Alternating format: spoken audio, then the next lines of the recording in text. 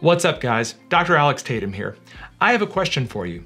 When you hear that a couple is having a hard time getting pregnant, what is your first thought? Who do you look at first, the male or the female partner? If you answer the female partner, then you're in line with what most of the general public thinks, that infertility is primarily a female issue. But this assumption couldn't be farther from the truth. In reality, 50% of couples that are struggling with conception can have a contributing male factor. So today, let's talk about male fertility. Welcome back to episode 9 of The Man Cave.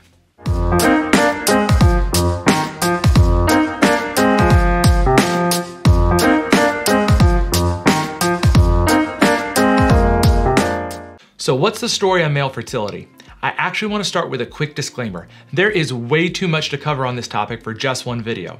There are entire textbooks dedicated to male fertility, and specialists like myself spend years learning what we need to in order to take care of patients. So this is going to be the first in a 4-part series. In this video, we're going to cover some of the basics of male fertility and what an initial evaluation looks like for most patients. In our next video, we're going to get into lifestyle changes and discuss some of the medical and hormonal treatments that we use. And with our final 2 videos in the series, we'll talk about some of the procedures that we commonly perform when treating male fertility, in addition to some unique fertility scenarios that are worth discussing in more detail. If you want to check those videos out, click the links in the description down below. First, let's define some terms. Fertility is defined as the state of being fertile, which means that one possesses the ability to reproduce and have children. Simple, right? Infertility, by contrast, is the state where one does not have the ability to reproduce or have children. But in reality, things are almost never that black or white. Most couples that are struggling with conceiving are actually best described as being subfertile. Although we seem to use this term interchangeably with being infertile, which I'm also guilty of. Being subfertile means that a couple's monthly chance of conception, aka getting pregnant, is significantly lower than it should be, but isn't necessarily zero. This is very different than the term sterile, which is typically reserved for someone who has previously had normal fertility, but then underwent a sterilization procedure to drastically reduce or eliminate their fertility potential. An example would be a male undergoing a vasectomy or a female undergoing tubal ligation. The term sterile really doesn't apply when dealing with a couple struggling with subfertility. So it's important to understand how conception works and what a typical monthly chance of achieving pregnancy looks like. Let's go over the basics. When biologic females come into this world, they are born with every egg that they will ever have. This is in stark contrast to males, who are continuously making sperm on a rolling basis every 74 days. Now, a female's eggs are stored in the ovaries, and after reaching puberty, one of these eggs is released from an ovary every 28 days, where it travels through the fallopian tube towards the uterus. This release is known as ovulation, and this is what provides the opportunity for conception. In a perfect world, at least when pregnancy is desired, when intercourse is had during a 5-day window around this time, the male partner's sperm travels up through the vagina, the cervix, the uterus, and then into the fallopian tube as the recently released egg is still traveling towards the uterus. The fastest sperm then meets and enters the egg in a process known as fertilization. This newly fertilized egg, now known as a zygote, then begins a special process of cell division as it continues to travel to the uterus. This transformation causes the zygote to become a cluster of cells known as a blastocyst. Once the blastocyst reaches the uterus, it then implants into the lining of the uterus, known as an endometrium. It then develops into an embryo, continues to grow into a fetus, and 9 months later, enters this world as a baby. That's how conception is supposed to happen. And for our purposes, the most important takeaway from this isn't the complex names or even the processes involved.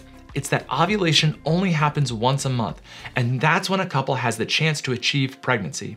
Most experts, including myself, agree that having sex every day during a 5-day window around this time gives couples the best chance for conception. I typically recommend that couples start having sex 3 days prior to ovulation, on the day of, and then once more the following day. When timed appropriately, couples with average fertility will have about a 20 to 25% chance of conception with this approach. Ovulation prediction kits, along with tracking basal body temperature, tend to be the most accurate ways to chart and time ovulation. Now let's do the math. If a couple with normal fertility is reliably having intercourse during the fertile window, they will have a 74 to 83% chance of conceiving after 6 months of trying, and a 93 to 97% chance after 12 months. That's why traditionally couples haven't been described as being subfertile until they've failed to conceive after at least a year of trying. But in the modern era, with couples waiting longer and longer to start their families, seeking an evaluation after just 6 months of trying or even earlier could be totally reasonable depending on a couple's unique circumstances. It really is a numbers game, and we have to keep in mind that fertility declines with age. Okay, so now we've defined some of the different terms that we use in fertility medicine, and we've covered how conception is supposed to happen. We've also reviewed the math that's involved. But how exactly common is infertility?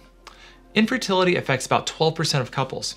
This could mean that they're unable to conceive initially, or it could mean that they've previously been able to have children, but are now having difficulty with later pregnancies. The factors that contribute to infertility can be broadly defined as being female or male in nature. Some common female factors that most couples are familiar with include polycystic ovarian syndrome and endometriosis. But there are also an entire world of male factors that can contribute to a couple's infertility as well.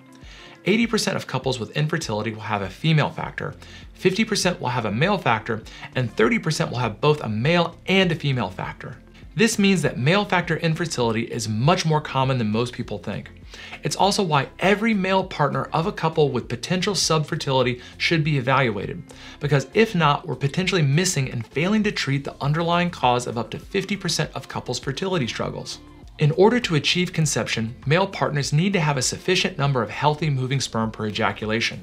The classic saying, "it only takes one," isn't necessarily true. In reality, men need millions and millions of sperm in order to have normal fertility. If there aren't enough sperm, if they aren't moving correctly, or if they have major issues with shape, men may have trouble conceiving. The good news is that evaluating a male partner's fertility potential is relatively straightforward and non-invasive. For most men, there are 3 basic tests that we need to get in order to assess their fertility. Number 1 is the semen analysis. This is what some people often refer to as a sperm count. It is an ejaculated specimen that is collected via masturbation in order to assess how many healthy sperm there are using a microscope. Typically, it's preferable for this to be collected in the doctor's office to make sure that the specimen is fresh and healthy, but it can be collected at home under special circumstances. And because there can sometimes be significant variation between specimens, at least 2 separate semen analyses are needed to accurately assess male fertility. It's important to note that in order for a semen analysis to be accurate, men must abstain from ejaculating for at least 2 to 7 days prior to collection. And by 2 days, we mean a full 48 hours. So for most men, I tell them just to wait 3 days. If you're planning on getting a semen analysis anytime soon, make sure to plan accordingly. The second test is a blood draw to check certain hormone levels. Hormones are chemical signals, and the ones that we check are used by the brain to communicate with the testicles in order to stimulate proper sperm and testosterone production. If we know that a man doesn't produce any sperm or very little, we may run some special genetic tests in addition to a basic hormone check. Finally, the third test is a comprehensive history and physical exam. We want to talk to couples and hear their story. During that discussion, we'll see if there are any clues about what could be causing their current struggle. Afterwards, we perform a brief physical exam that includes a testicular exam. This is to rule out any lumps, bumps, or other physical findings that could affect fertility. Now, if you're a patient, please don't worry. This exam is non-invasive and shouldn't be a source of anxiety. It's no different than getting a hernia check in high school. After those 3 basic tests have been collected, we typically have a good idea of where someone's fertility potential stands. Occasionally, additional tests may be required, but it's usually at this point that we can grade a man's fertility. So let's talk about that. How do we grade a man's fertility? What is it numerically that makes one man better or worse off than another? Trying to simplify male fertility to this level is admittedly a little reductionist. The truth is, things are much more complicated than that.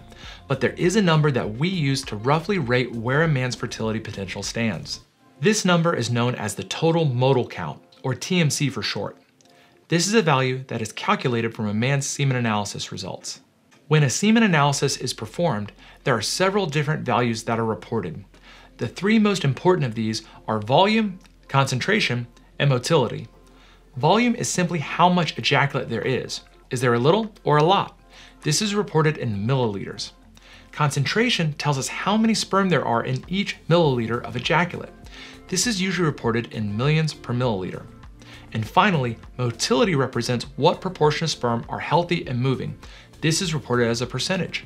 Although each of these values are individually important with their own respective normal ranges, what's even more important is how they relate to each other. Remember that the only sperm that can achieve pregnancy are healthy swimming sperm. And we can calculate how many healthy swimming sperm there are in each ejaculation by multiplying volume times concentration times motility. That's the number known as the total motile count, and it is the most useful single value for assessing a man's fertility potential. Again, this is admittedly a gross oversimplification, but generally speaking, the higher a man's total motile count is, the more fertile he is. So when we treat male fertility, what we are often trying to do is raise a man's total motile count as high as we can. The total motile count can then predict what will likely be required for a couple to achieve pregnancy. Broadly speaking, there are 3 methods for a couple to conceive. The first is regular natural conception in the bedroom. The second is intrauterine insemination, also known as IUI. And the third is in-vitro fertilization, also known as IVF. There are a lot of reasons why a couple may need to undergo IUI or IVF, but in the case of isolated male infertility, the need for either of these is often determined by his total motile sperm count. These thresholds are often debated, but they're worth reviewing. Starting off, most men with a total motile count of 20 million or more should have a reasonable chance of conceiving naturally with timed intercourse, provided of course that there are no female fertility factors at play. Now, men who haven't been able to conceive naturally but have a total motile count of at least 10 million are usually candidates for IUI. IUI is when a man's ejaculate is prepared through a process known as a sperm wash and placed directly into his female partner's uterus at the time of ovulation. This gives the sperm a head start and can help couples achieve pregnancy even with relatively low sperm counts. It is worth knowing that the sperm wash process itself will decrease the total motile count compared to a regular semen analysis. So in reality, most fertility specialists prefer for men considering IUI to have a total motile count a little above 10 on a regular semen analysis. Finally, men who have a total motile count that is less than 10 million will often need in vitro fertilization or IVF in order to conceive. IVF is when a single sperm and a single egg are combined in a lab and allowed to develop into what's known as an embryo. This embryo can then be transferred back into the female partner's uterus in order to achieve pregnancy. IVF is a fantastic tool because it can allow even men with critically low sperm counts to conceive. But as we progress through the different options for conception, things can become more expensive and invasive. IUI is more expensive and invasive than conceiving naturally, and IVF is more expensive and invasive than IUI. So by raising a man's total motile count and actually treating his subfertility, we can reduce the burden of care required for the couple to achieve pregnancy.